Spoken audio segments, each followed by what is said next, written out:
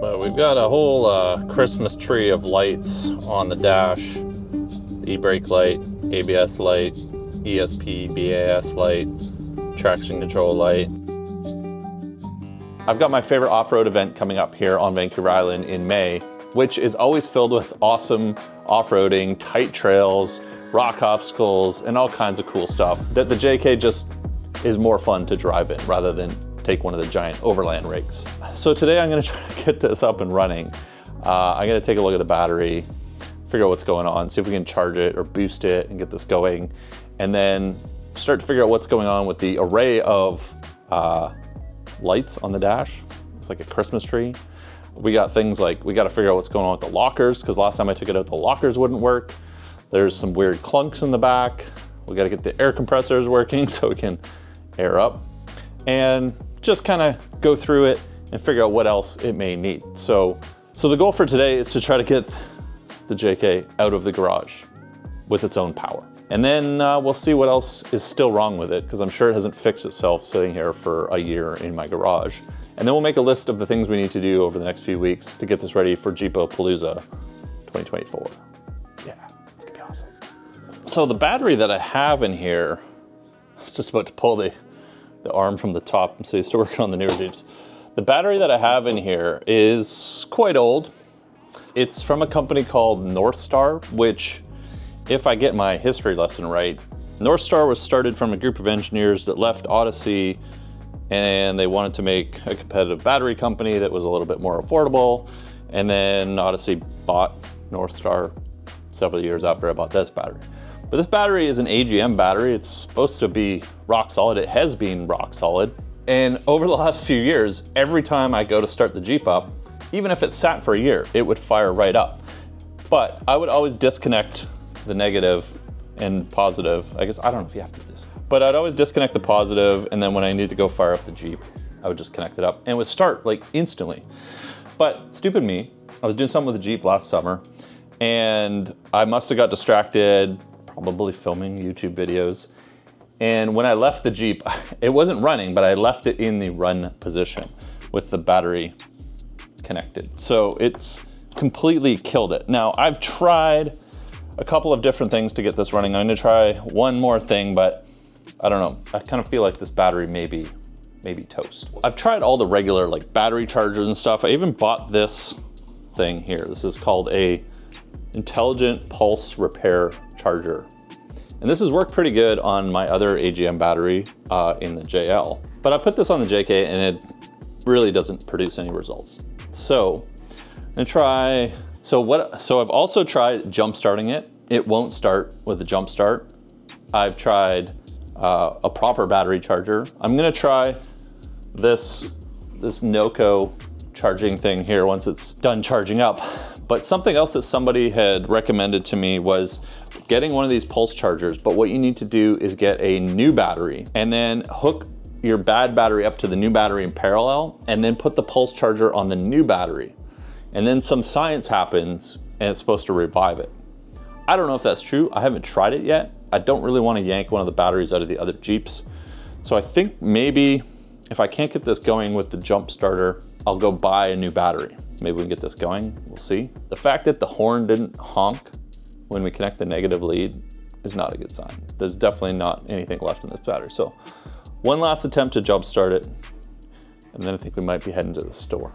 But before I do, let me know, what do you guys think about doing a refresh on the JK, like a rebuild series? Because I haven't been off-roading much on Vancouver Island.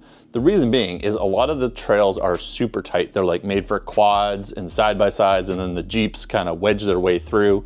And if you haven't seen my JK, this is sort of where we started the channel, but it is seen love from every tree on Vancouver Island. It seems like there's dents on the A-pillars. Every door panel is dented on this. I ended up putting corner armor on here because I smashed out the taillights so many times and dented this. My roto packs even is not, it's just there for looks now because I've backed into trees. This is a brand new roof that I put on in the summer and I haven't even used it yet because I went to start it and it didn't start. So if you don't know the JK, it's been around on the channel since day one. So that's like almost 6 years of making videos. And I miss hanging out with my local off-road friends and going and hitting some gnarly trails in the trees, stuff that I just wouldn't push the other rigs to, and don't want to risk smashing them up like this thing. This is basically half a step away from turning into a buggy. So I was thinking of refreshing it because the suspension on this is super old. It's seen a lot of trail time. There's a lot of things that are worn out. The springs like are all sagging. This is sitting much, much lower than when I originally built it. Although that is nice for these tight trails. We got to look at like all of the armor on here. Some of the, like the powder coating is starting to like flake off and there's rust. So I think there's an opportunity to have some fun with you guys and refresh the JK. I know I've talked about this before. I just never seem to get around to it and use it. And then I don't know, maybe we can get to a point where we like, I don't know, it'd be cool to engine swap this with like a diesel or something. So let me know in the comments, what do you guys think we should do? But the other big idea I have is to take this down to Easter Jeep Safari next year. That is my goal for 2024, is to get this to a state where at least I can trailer down, which that's a whole other problem we'll sort out later. But I would love to go run all the hard trails, all the hard lines in Moab. But my question for you guys, this is for you guys, because I think what would be fun is to have you guys contribute to how we build this. You know, what suspension should we go with? What is gonna give me the most flex? I don't care about on-road handling. We don't have to drive this to work every day. We don't barely even have to drive it to trails. What suspension brands do you guys think give the best articulation, the best rock crawling builds for JKs?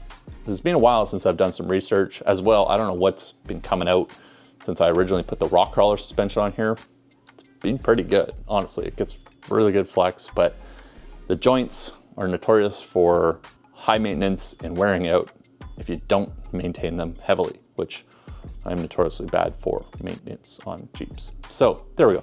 Let me know. Let's collaborate on rebuilding the JK. I'd love to hear your input, feedback from the JK owners out there, your experience, suspensions. Okay, I am not having a lot of faith in this starting. Oh, probably because it was still left in the on position. I stopped doing that. But we don't even get any dash lights when we turn the key. Like, look at this, nothing. That battery is so dead, we don't even get any lights on here. So let's see if the Noco charger will get us going, but I feel like we're gonna be making a trip to the store here for some battery parts. I was gonna say Jeep parts and then battery parts, but that doesn't make sense either. I'm gonna be making a trip to the store for a battery. So I usually keep one of these in my Jeep because it's more useful than jumper cables if you're by yourself. 1000 amps. Guess first we should actually attach the battery terminals.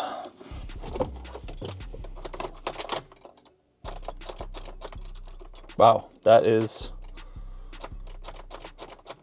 battery is so dead that even with the Noco charger attached to it, it doesn't even flash up on the dash. So might be new battery time, guys.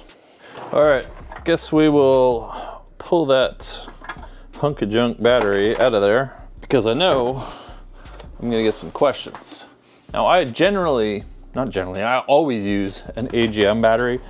What is it? Something glass mat. I forget what the A stands for.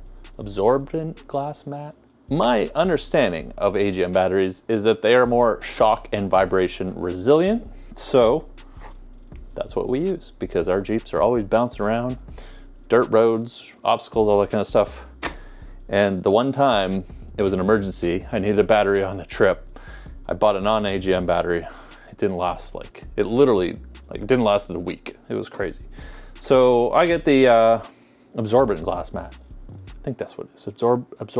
Absorbent glass mat, AGM. So I always buy AGM batteries. Everybody's gonna have their favorite flavor, I'm sure. As far as what battery brand to buy, I don't know, guys. Like, you can get an Odyssey battery. They're super expensive. I think they're about $600+ Canadian. Just like that North Star battery that's in the Jeep. They're good, but they're only gonna last so long anyways. For me, they're a little bit harder to warranty because you can't get them everywhere. I've been using these ones from our local Canadian Tire. They're Motormaster AGM batteries. The thing is, they have a 5-year full warranty on them. In the JL, I've had them warranty it once already.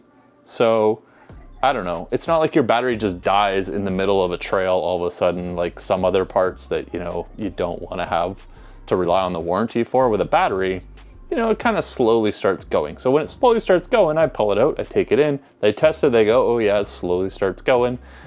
Give me another one, we're good to go. So for 5 years, this was 280 bucks Canadian. That's my thoughts on whether to buy the really expensive batteries. And the other batteries, what are they? The yellow tops, Optima yellow tops.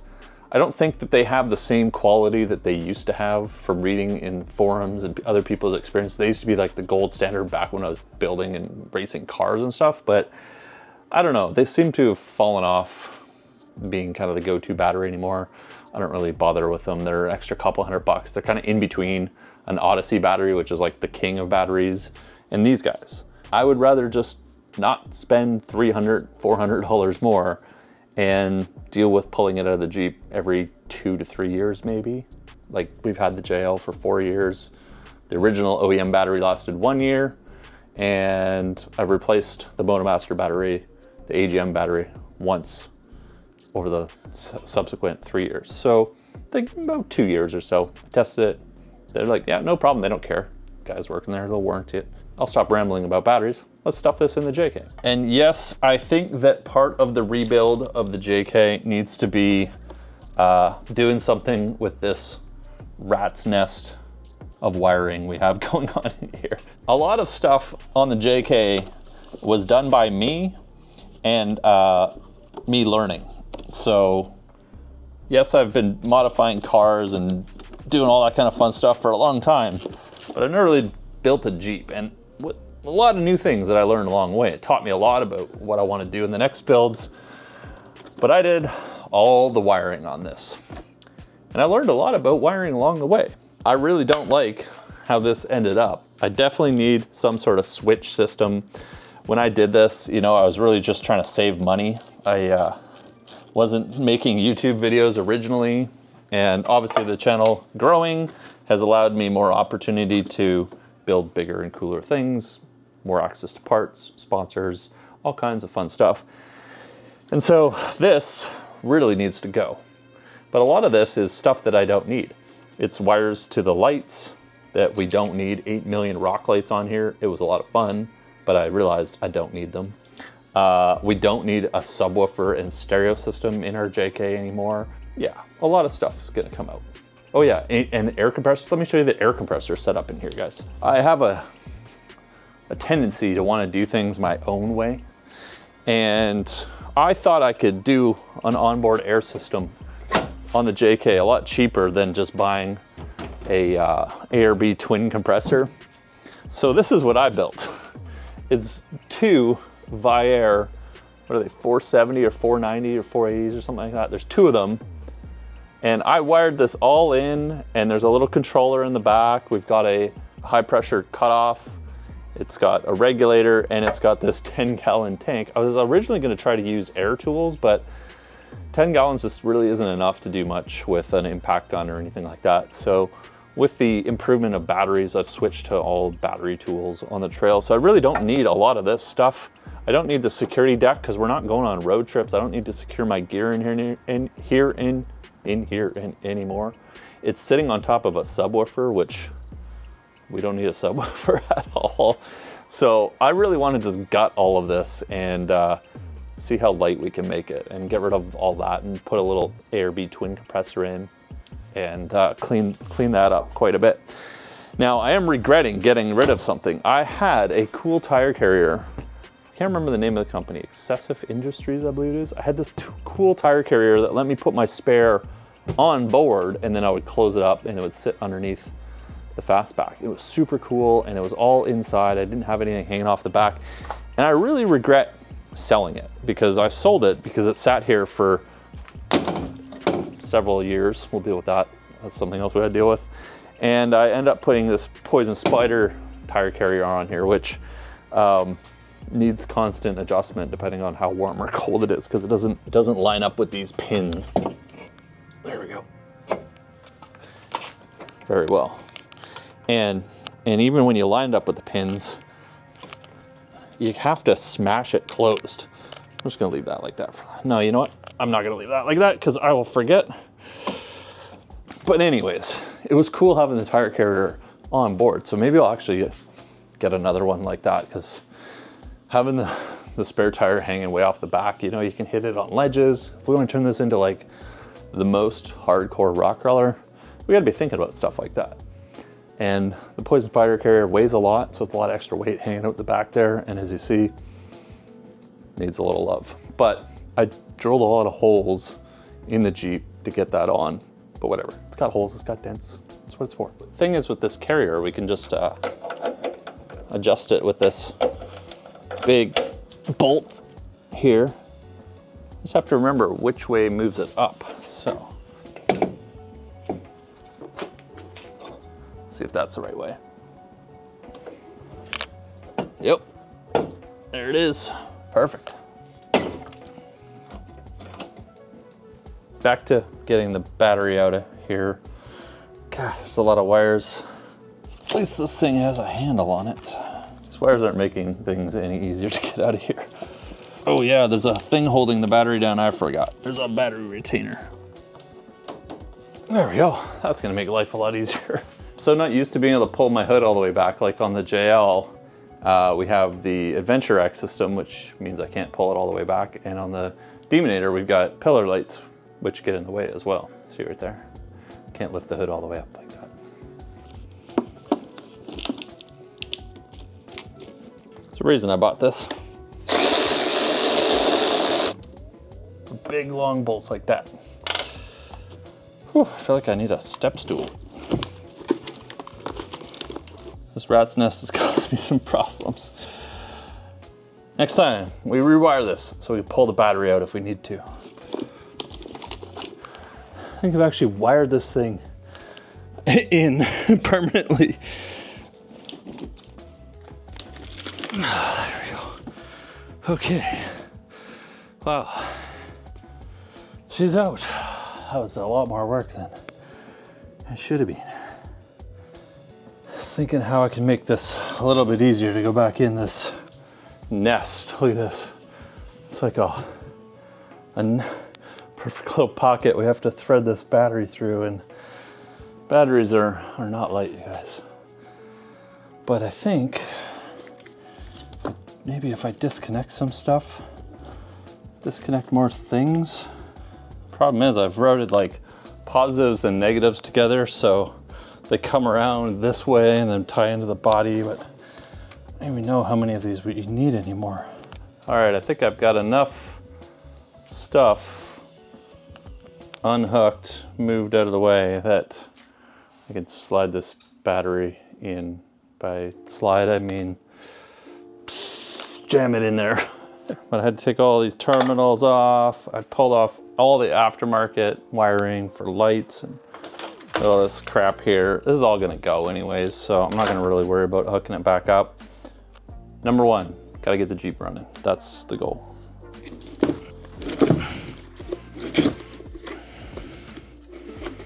There we go. Who would have thought replacing a battery would take so much time? The main ones that I gotta make sure stay connected are, we've got our winch and these square looking ones right here, like that, because those are the factory ones. Without those, pretty sure the Jeep's not even gonna start. We've got this heap of junk up here with 400 million connectors, which we definitely want to improve for the future. And we will attach our terminals and see if this starts up. My trail dash is lighting up. That's a good sign. Hey! The touchscreen on my trail dash doesn't work anymore. So this here is a trail dash. Now, maybe I'll talk to them because I'm not sure what to do because it is currently bound to the Jeep to tell it has 513 gears and 37-inch tires. And if I can't touch the screen, I can't unbind it, even if like we want to replace it, which I kind of want to replace it. So add that to the list. Trail dash, touchscreen doesn't work. That should be okay, right? That's good there, like that. You see this all the time under Jeep hoods, right? Wires everywhere.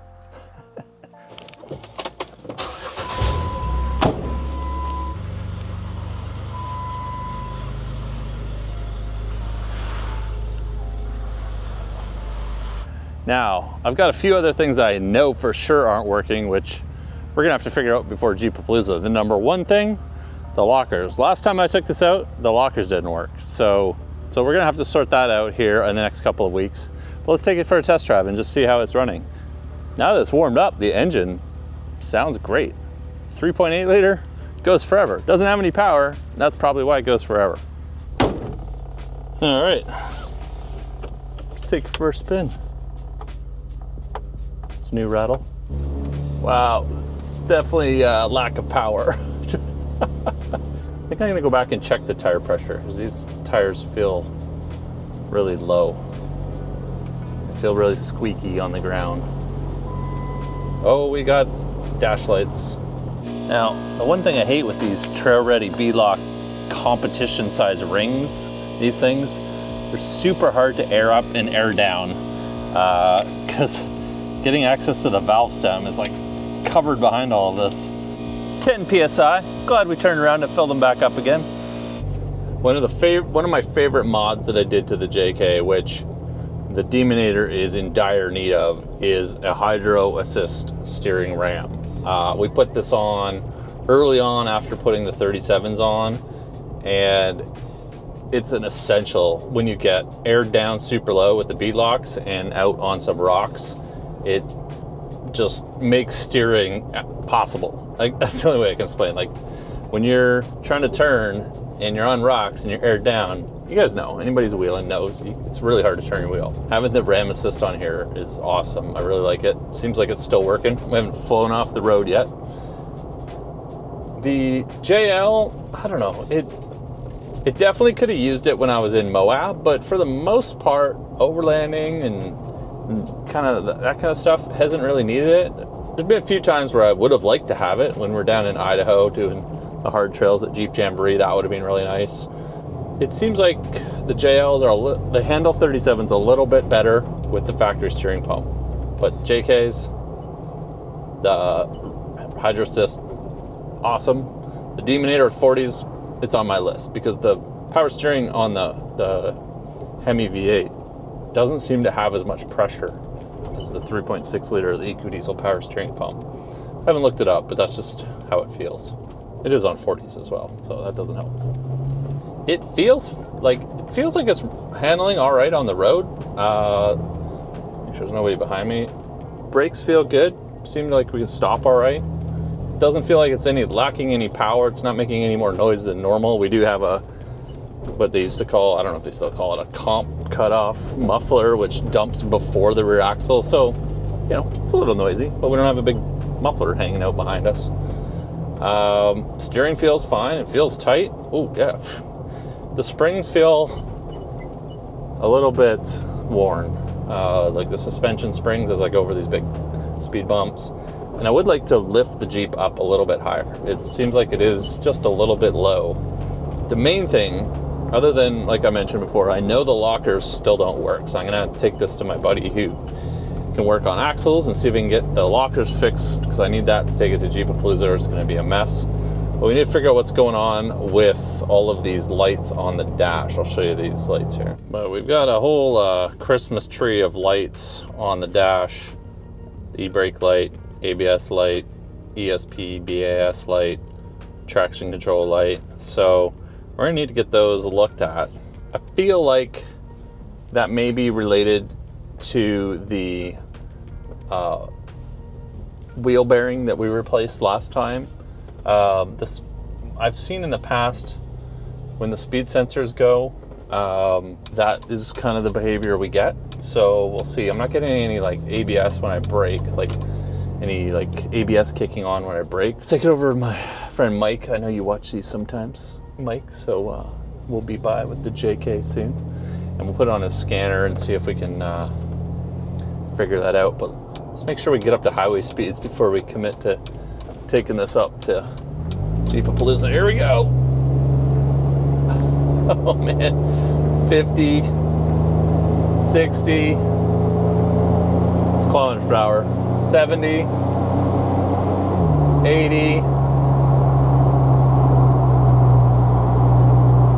Yeah, we're doing all right at 80. We're going uphill, right? This is 90, we're doing 90. That's what we really need to go on a road trip, is 90, uphill. Now we are geared to 513, so that helps a lot with the 37s.